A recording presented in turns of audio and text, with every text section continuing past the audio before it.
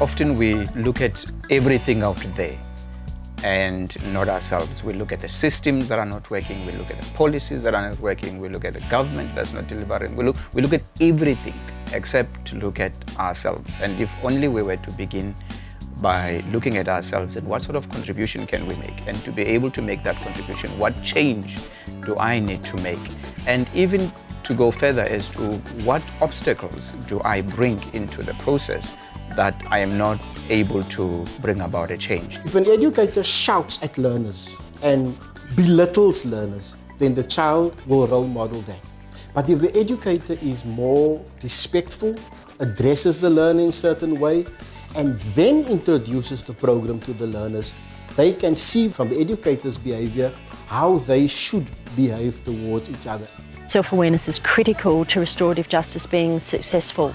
We do a lot of work with the older students in particular on understanding their personality and why they make the choices they do, how they learn, and therefore are they behaving in a healthy way through their personalities. It is more of an inclusive approach, and that inclusive approach starts with the individual. Once you understand yourself and how you interact with other individuals and how the challenges that you face with those individuals, how you're able to resolve them, that then cascades to being able to work within a group. And being able to work within a group, you are able to work within a school, but it has to start from an individual, and that's the idea.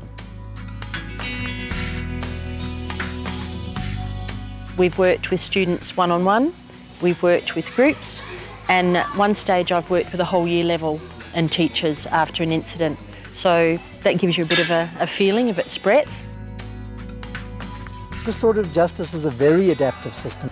Self-reflection is a key component. If a teacher gets something wrong in a class, the teacher has to be willing to sit down and think about it and say, well, what could I have done differently? How else could I have dealt with the child who didn't do their homework? How else could I have dealt with Johnny when he set fire to Pete's suitcase? You have to be saying, okay, I tried that, and the class still swung from the chandeliers and didn't do what I wanted to do. Let me try this next time.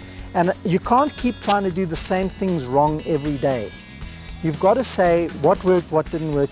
This class responds this way, this class doesn't. Absent that self-reflection, there is no growth in this regard. Implementing this system is about culture change.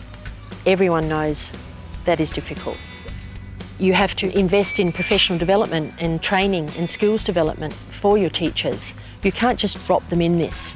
So there's a lot of preparatory work as you're bringing it in around understandings of behaviour and psychology, and training in the practice, the process, the questions, the language, and then learning together and meeting the challenges. And when you feel vulnerable and when you feel that you haven't done it well and you've learnt something from it, coming together again and debriefing and sharing and moving on and hoping to be better the next time.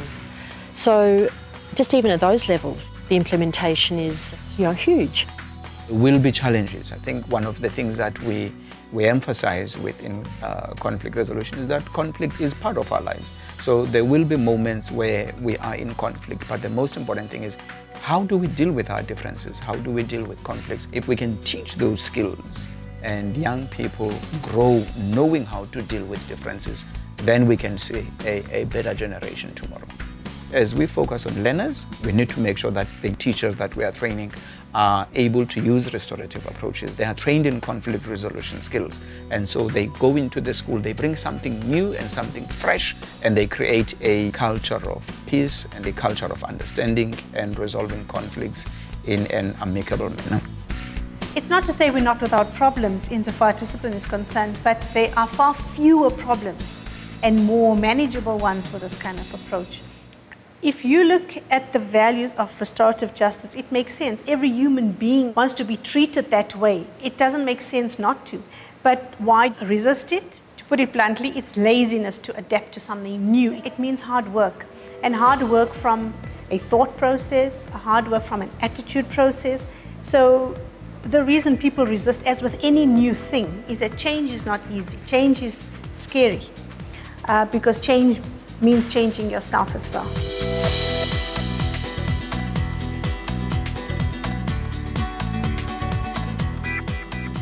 Conflict management And the restorative justice, it's not an event. It is a process. It is something that you grow into. And the more you do it, the more it becomes second nature.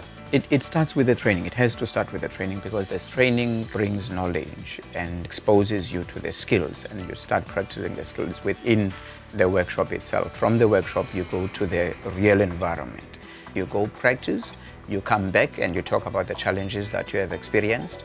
And once we've discussed those challenges, you receive new skills, new knowledge, and we answer some of the questions that one has brought from the environment where they were working, and you go back again to practice. We do a lot of work on understanding how children and students meet their needs, whether they're power needs or a sense of belonging, and whether that be something as simple as things are not growing well at home, and so they're manifesting some powerlessness at school, to something serious like a mental health disorder, self-harm and so on. So the whole gamut. The restorative approach requires a lot of planning. It requires a lot of vulnerability from a teacher perspective, because you need to be open and you need to be able to be on equal footing at times with the learners, to be able to understand each other. And so you build that relationship. You cannot build a relationship from a point of view where you remain an adult who's aloof. You need to be closer and build that relationship. Even from the earliest age, by being able to be involved in restorative circles and sharing problems for a start, they're able to evidence and show concern for each other and care for each other, and understanding that they are different and that that's a good thing, but it means working. The process you want to lead a child through is the process of, first of all, acknowledging that they have done wrong. They've got to actually take responsibility for their behaviour. The next step is to get the child to see how that behaviour affects their relationship with people around them, the damage I've done to that relationship. And then to get children to try and think through, well, what can I do to repair that? What can I do to fix that? And then to forgive them. If there's no forgiveness, there's no learning. I think the really important thing is that children know there's a consequence, and the consequence needs to be consistent and it needs to be fairly immediate. There needs to be modelling happening constantly. There also needs to be articulation about what is happening so that the link is made between the behaviour and the consequence. And as much as is possible, there needs to be a logic between the behaviour and the consequence, so that learning can happen. That goes right from the little ones who might have had an altercation out in the playground at recess time, through to the deeper, older adolescent issues that we deal with. The way in which you are actually going to share that which you are wanting to introduce need to be on the same level as the individual, so that they can understand, they can have buy-in, and that they can actually see what the benefits is going to be of that particular program. With older students, it is through mediation and conflict resolution, and through using the very precise questioning approach of restorative practice.